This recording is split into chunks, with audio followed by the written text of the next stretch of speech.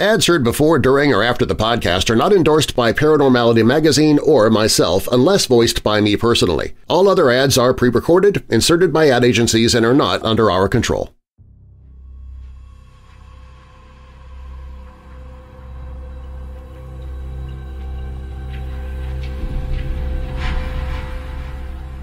Welcome to Paranormality Magazine.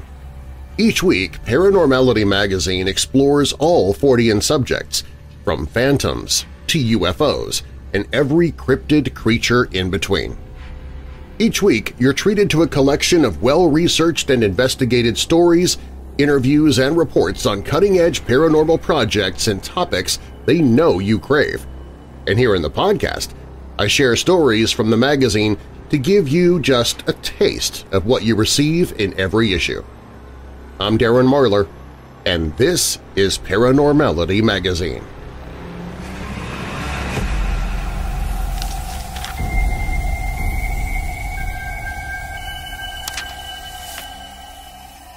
G.E. Kincaid was a professional explorer and hunter. He's often cited online as being the first white baby born in Idaho, although there doesn't seem to be any confirmation on this. His career in exploration was well recognized, however, and he'd been in the employ of the Smithsonian Institute for nearly 30 years by the time of this expedition, collecting and sending in samples and artifacts throughout the U.S. He was on an expedition, taking the Colorado River through the Grand Canyon to its southernmost points. At this point in time, 1909, he was only the second person to attempt this journey, and he had done quite well, traversing several dangerous rapids on his journey. When he reached a southern area of the canyon, he was floating down the river when he noticed a bizarre cave entrance. The cave looked different from one that he had seen before during his journey. It seemed smoother in a way that natural caves do not appear. It looked as if it had been built by humans. This was particularly bizarre, as the cave was several thousand feet from both the bottom of the canyon and the river, and from the top of the canyon as well. It was built in a fashion that it was completely undetectable when looking down from the top of the canyon and almost undetectable from the canyon floor, save for a few angles where it becomes visible. Intrigued by the cave, Kincaid pulled over his raft and began the difficult process of scaling the rocks to reach the cave. He noted that there was no trail leading to the cave to be found, and that the path and the climb up were quite difficult. There was a set of steps carved into the rock just below the cave entrance, and Kincaid believed that the cave must have been built at a time when the river was flowing at that height. This means it would have been constructed several hundreds of thousands of years in the past. He says he followed the main corridor of the cave until he reached a center area. From the center area, there were several more large tunnels leading off in different directions, similar to spokes on a wagon wheel. Between these paths were a large number of rooms that were, quote, about the size of ordinary living rooms of today, though some are 30 by 40 feet square, unquote. He noted that there are oval-shaped passageways leading into these rooms, and that the stone walls were about 3.5 feet thick. He said that they were so straight and smooth they could have been laid out by an engineer. But perhaps the strangest thing he saw was near the entrance. He found a religious idol that suggested a far-off origin. Over 100 feet from the entrance is the cross hall, several hundred feet long, he said, in which are found the idol or image of the people's god sitting cross-legged with a lotus flower or lily in each hand. The cast of the face is oriental. The idol almost resembles Buddha, though the scientists are not certain as to what religious worship it represents. Taking into consideration everything found thus far, it's possible that this worship most resembles the ancient people of Tibet. He continued, saying, surrounding this idol are smaller images, some very beautiful in form, others crooked-necked and distorted shapes, symbolical probably of good and evil. There are 2 large cacti with protruding arms, one on each side of the dais on which the god squats. All this is carved out of hard rock resembling marble, unquote. One might notice the plural tense. This is because this account was written after he had returned to the site from his initial visit. This time he was accompanied by a professor that the newspapers identified as A.S. Jordan and a team of other scientists. He also describes finding workspaces inside this underground city. He found implants of copper and gold, a variety of ornate pottery, a storehouse for grain and seed, a large amount of cat's eye crystals, and even a strange platinum-like metal that they could not identify. They went on to another room to discover it filled with decorative urns, and later a room filled with mummies. He noted that all the mummies in this section appeared to have been adult males and that they were graves marked by tablets written in a kind of hieroglyph that they said resembled similar ones found elsewhere in southern Arizona. Unlike those glyphs, however, these were said to only contain a few images of animals, one of which was described as looking prehistoric. If that wasn't enough, the suspicious and bizarre account ends with a bizarre and possibly paranormal claim. Quote, "One thing I've not spoken of may be of interest. There is one chamber of the passageway which is not ventilated, and when we approached it, a deadly, snaky smell struck us. Our light would not penetrate the room, and until stronger ones are available, we will not know what the chamber contains. Some say snakes, but others think it may contain a deadly gas or chemicals used by the ancients. No sounds are heard, but it smells snaky just the same. The whole underground installation gives one of shaky nerves the creeps. The gloomy feeling is like a weight on one's shoulders, and our flashlights and candles only make the darkness blacker. Imagination can revel in conjectures and ungodly daydreams back through the ages that have elapsed till the mind reels dizzily in space." Unquote. This somewhat confusing paragraph seems to be one of the linchpins into the crazier aspects of the Hollow Earth theories. Many posters on the Internet today comment on this paragraph, claiming it is evidence of a reptile-controlled underworld, putting much emphasis on the snaky description. In fact, wherever this story seems to be posted, there seems to be people in the comments section claiming to have life-and-death battles with reptile creatures under the ground. Perhaps this is one of the reasons the story isn't taken very seriously by many investigators. I also struggled with this story. Whether or not to include it was a subject of much debate in my mind. Its main proponent is an investigator named David Childress, who, to put it lightly, has a mixed reputation. As stated before, I'm not trying to present any story that is presented as fiction or is so dubious in nature that it is an obvious fake. For many, this story falls in the latter category. I found scores of articles online dismissing the story as a hoax, but I found most of this stemmed from one ill-informed email. Nearly 100 years after the story was first published, a journalist followed up by sending an email to the Smithsonian to see if they could confirm this story. The email said that they could find no reference to the people mentioned in the story in their archives. This was either a lie, a simple mistake, or a half-truth. They indeed had no record of a Professor A.S. Jordan or a G.E. Kincaid. However, there was a D.S. Jordan, who later went on to be the first president of Stanford University, and he had worked closely with a L. Kincaid during the time period described. Both were in the employ of the Smithsonian for many years and conducted several expeditions together. The email interaction was in the early 2000s, so it was quite possible that this person simply missed the records in what has to be a massive physical paper archive. Either way, it has led to the belief that this story has been intentionally suppressed. I am more of the belief that it was accidentally suppressed, as a result of a few newspaper typos. Some more serious academics now believe that the story was indeed true as well, and that the location was simply inaccurate. Whatever the truth, this is one of the earliest examples in this region of a human presence that is said to be hidden beneath the earth.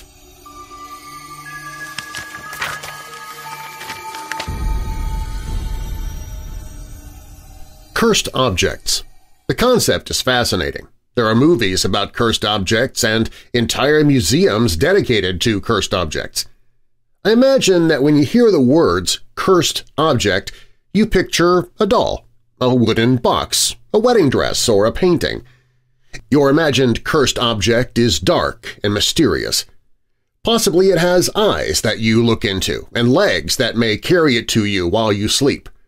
Or maybe it holds a ghost or demon inside, waiting to be released and terrorize you and your family. Did you picture a set of children's bunk beds when picturing cursed objects? If you followed the story of the haunted Tallman House in Wisconsin, I'm sure that was the first object that came to mind. Billy White from Paranormality Magazine brings us the story.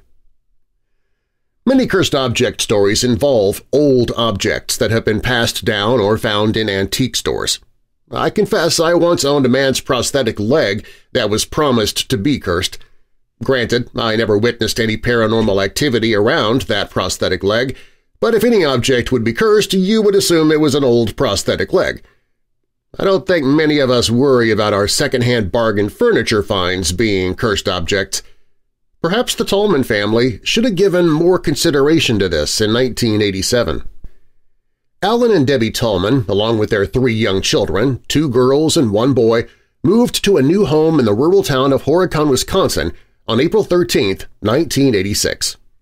Alan would be working in the area as a shift supervisor at a manufacturing plant, so he would often be working late at night or even until the early hours of the morning, leaving Debbie at home with the children.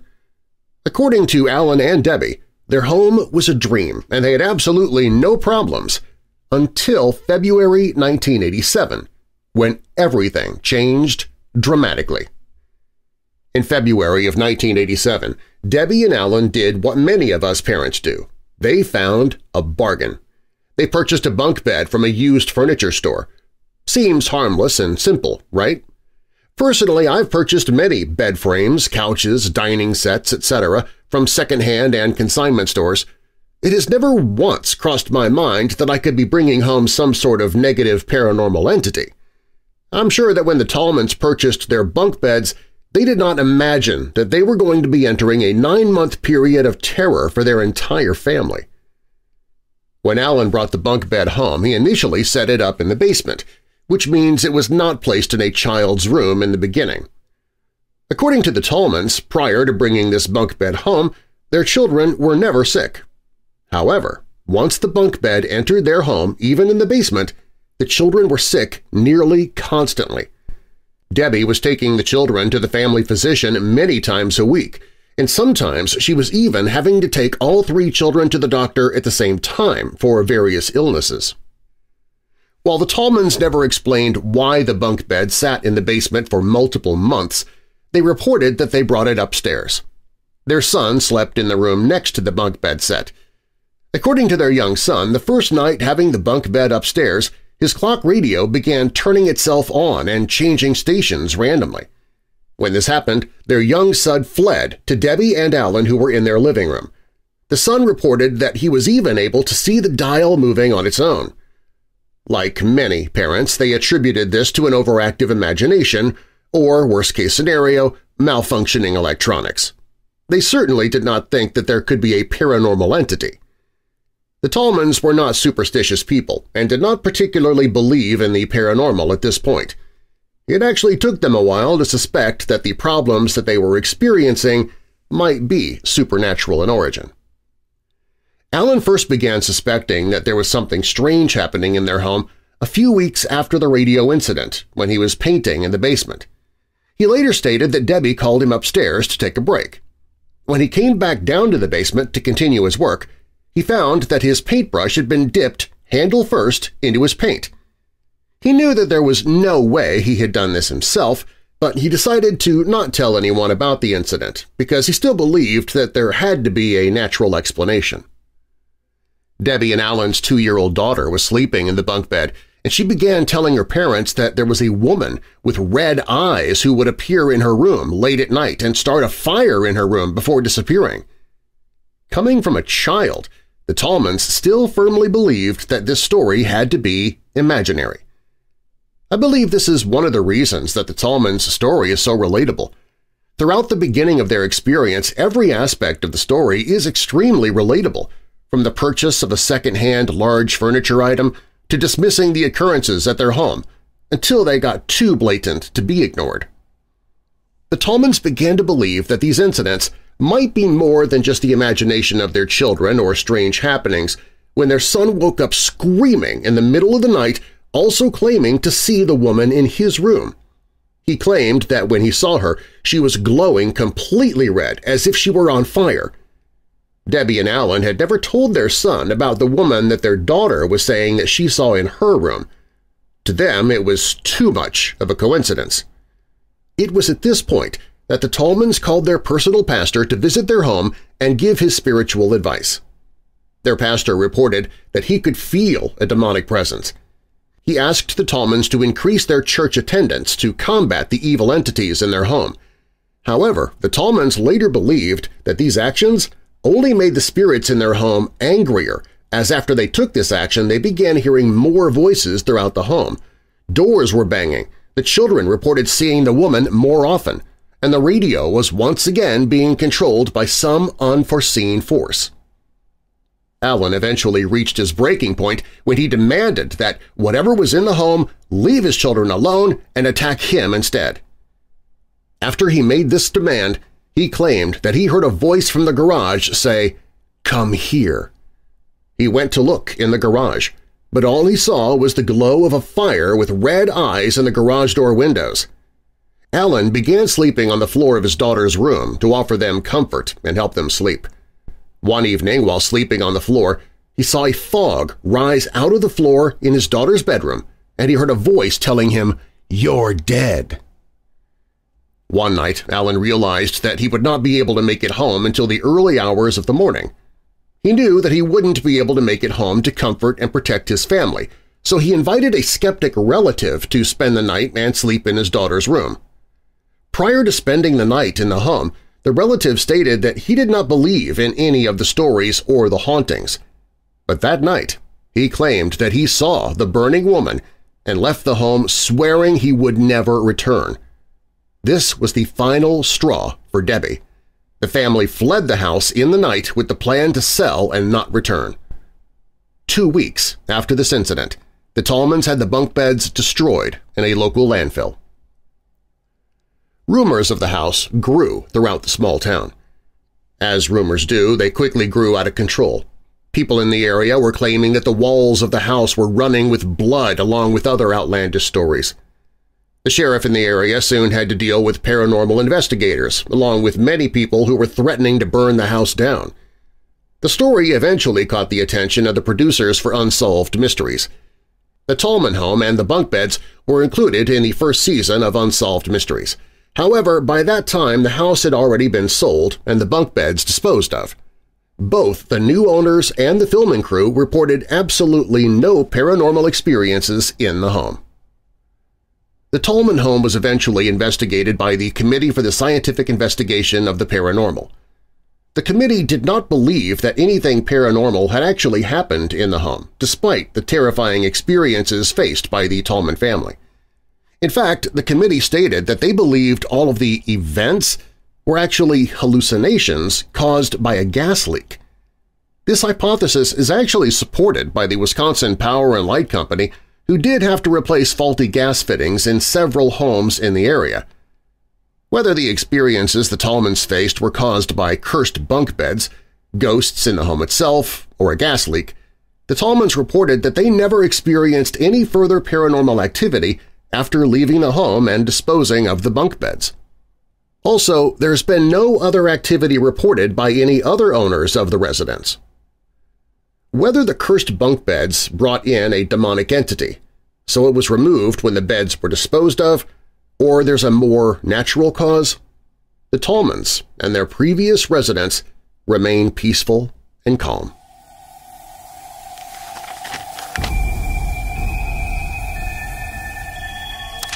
Want more paranormality? Subscribe to Paranormality Magazine, and each month get it delivered digitally or via mail in our print version.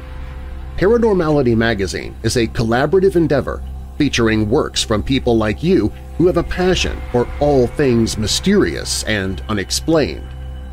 Our goal is the pursuit of knowledge, gathering captivating stories from our own team of writers, researchers, and investigators, as well as from writers such as yourself. Each monthly issue also includes a list of paranormal, horror, UFO, and cryptozoology events around the country, incredible paranormal-themed artwork, articles and writing sent in from our readers, suggested books and podcasts to consume, and more. Visit ParanormalityMag.com and subscribe today for as little as $3.99 a month.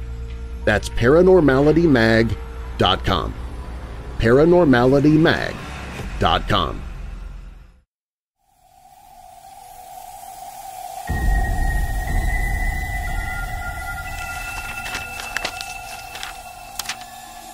In 1773, Captain Cook became the first modern explorer known to have breached the Antarctic Circle and reached the ice barrier. He intended to sail completely around Antarctica looking for inlets through the wall of ice. Sailing a total of 60,000 miles along the Antarctic coastline, he never once found an inlet or path through or beyond the massive glacial wall. The ice extended east and west, far beyond the reach of our sight, while the southern half of the horizon was illuminated by rays of light which were reflected from the ice to a considerable height. Captain Cook. These are the misguided and ill-informed words of one J. DeCasby. The male model turned flat Earth figurehead made waves back in 2019 when he claimed that he was going to prove flat Earth was real once and for all. To do this, he was going to go to Antarctica and prove that the ice-covered continent was actually an ice wall that held in all the oceans of our flat world. Here is his own words on just how he planned to do this. All we have to do to shut this debate down once and for all is to get the distance of the coast of Antarctica. It had been done by early sailors who managed to make 60,000 miles, which irrefutably proves the flat Earth model. But like all the other mountains of evidence for flat Earth, this is not enough for ballers today. If we can get to the coast of Antarctica and sail all the way around it, we'll get the distance that will prove it's the outer edges of flat Earth and refute entirely every single argument anyone can possibly try to pitch for the sun-worshipping cult of heliocentrism.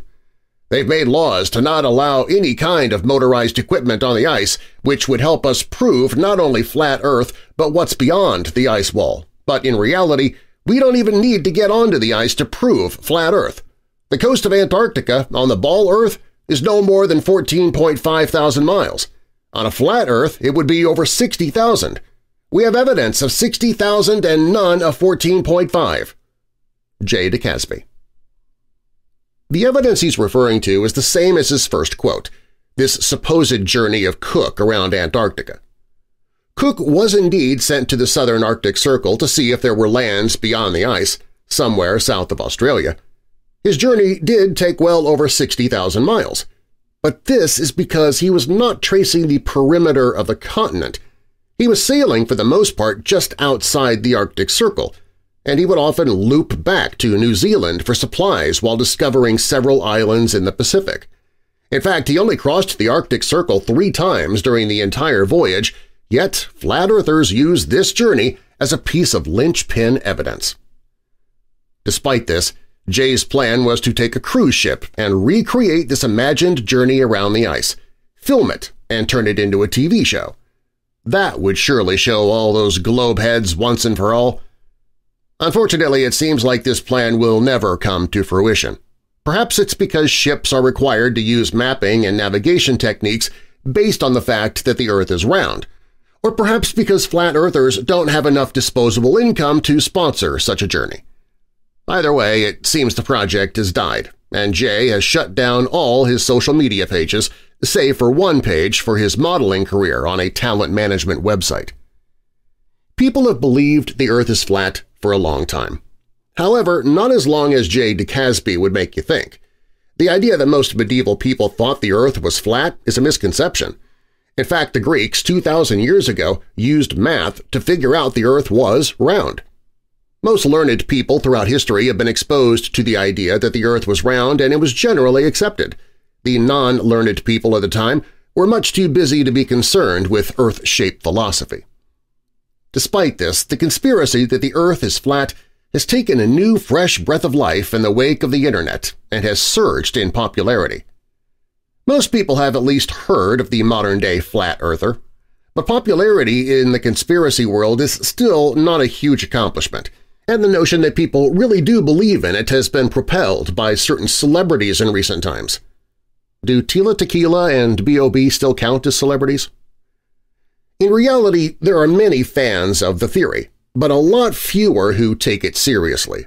And that's really a more accurate view of this theory that most people completely miss. So let's get into it. The secret history of the flat Earth. The existence of the modern flat earther started in the late 1800s. It was perpetrated mostly by one man, Samuel Rowbotham, known by his much cooler pen/stage name Parallax. He wrote a pamphlet on zetetic astronomy, but was better known for his lectures and debate skills. From 1850 up until the time of his death in 1885, he would travel around the United Kingdom and hold lectures and debates on the subject of the flat Earth. He was reportedly an elegant speaker and was able to remain level-headed in even the most heated debates. Hundreds of newspaper articles also attest to the fact that he would seldom lose these debates. His reputation grew, and he was invited to speak at town halls and universities across the nation, leaving many uneducated people questioning their held beliefs. The twist on this story is that Samuel dropped out of school, never finishing elementary. History remembers him as a fast-talking charlatan, but everyone agrees that he was extremely well-versed in his theory and an excellent speaker, willing to debate anyone of an academic level in the matter. He essentially made a career out of poking holes in the academic theory, and it was easy to do at the time. The basis of his argument, the Bedford-level experiment, was equally probable at the time, like most other experiments that argued the Earth was round. Today, with modern techniques, we can disprove the Bedford-level experiments. In 1956, Parallax's ideas were revived. The Flat Earth Society was founded by a man named Samuel Shenton. Shenton read the Zetetic Astronomy, which had evolved into a book over the years when he was young and clung to the theory. Over the years, he compiled piles of scientific evidence, leaving the more religious bends of the theory behind. Despite his controversial view, he was elected as a Fellow in both the Royal Geographical Society and the Royal Astronomical Society, showing that he was quite popular in academic circles. In fact, famed astronomer Patrick Moore was even a member of the society for a time. Why did academics include him in their clubs and attend his seminars when his ideas were so contrary? Well, the answer lies in the dry sense of British humor. Humor might be misleading because it wasn't entirely a joke. The British scientists of the era could appreciate this thought, that the standards of proof are malleable. It provided them with a lens to look at their own work, with extra scrutiny. And there's a good amount of evidence that Shenton was in on the joke. He often spoke at science fiction conventions, and in fact the body of most of his work was retired to a science fiction society owned by a friend and a president of the Flat Earth Society, perhaps showing a sense that he was aware that his work was fictitious. Many people say he did firmly believe the theory, but a lot of his behavior and interactions might suggest that this could have just been him playing a character. In 1963, after astronaut John Glenn orbited around the Earth, the Flat Earth Society sent him a membership card with a note saying, "Okay, wise guy." A clear example of dry British wit. Whether or not it was a joke, Shenton passed away, and the works that were not stored went on to the possession of people who would use the theory as proof of the validity of religious doctrine. However, the value of the concept as a thought experiment continued. The Flat Earth Society was picked up in Canada by a trio of writers and philosophers in 1970. This time around, they were more outright with their message, the Canadians not being able to pull off the sly satire that the Brits version did. They wanted people to realize that they were willing to accept scientific theories without actually physically experiencing or seeing the evidence for themselves, and then they wanted to challenge that notion. The group even received funding for a movie from the Ontario Council of Arts. The film was shown to schoolchildren as a kind of mockumentary meant to promote the idea of critical thinking and free thought. It was also to show you can make a convincing argument for anything if you try hard enough, and so taught skepticism of the media. The Flat Earth Society has also been claimed by the mysterious and half-assed secret society of the Discordians, Hail Eris, as one of their psyops against society as part of their larger project, Operation Mind Bleep, or OM. the point of which is to insert confusion and chaos into institutions deemed too powerful or organized.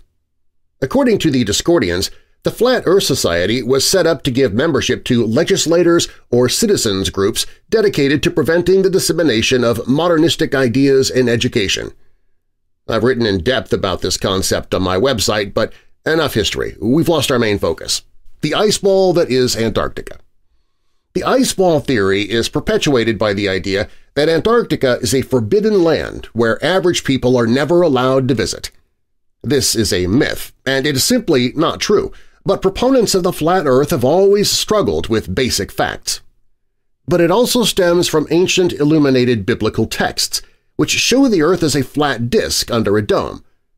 This idea is still popular today, as our pal Jay describes ever so eloquently. When we look at Antarctica, if you take a globe and you squish it down, the Antarctic would go all the way around the Earth. It's kind of like an ice shore, and it's very, very large. It's not like you just go there and you can just peek over it. We don't believe anything can fall off the edge because a big portion of the flat Earth community believes that we're in a dome, like a snow globe. So the sun, moon, and stars are all inside. It's very high but all contained inside, so there's no way to actually fall off of the Earth. Those snow globe-style images have appeared often and in many cultures, which fuels this belief in the same weird way carvings do for ancient aliens. They also like to point to the symbol of the UN, which contains an azimuthal equidistant projection map, where the North Pole is the center and the South is at the edges of the circle. According to flat Earth theorists, they used this projection as their symbol because the UN knows the truth about the real shape of the Earth. Though why they would spend so much time and effort making us think the Earth is round just to admit it isn't through symbology in their logo has always seemed a bit silly to me. Something about hiding in plain sight, I suppose. Either way, maps remain an important and fun aspect of the theory. That is, if you're a person like me who likes to look at maps. Many inspired flat earthers have taken it upon themselves to draw new maps of the flat Earth, many of them containing lands beyond Antarctica. In these maps, Antarctica is simply the inner circle of the large target-shaped map, which includes large ice walls the further out one goes. In between these ice walls are continents, usually given fun names for Egyptian mythology. These continents are the flat earthers' response to the hollow Earth theory. All of this and potentially more was going to be revealed by Jay DeCaspi and his expedition team. But unfortunately, he never made it, so I guess I'll have to go myself.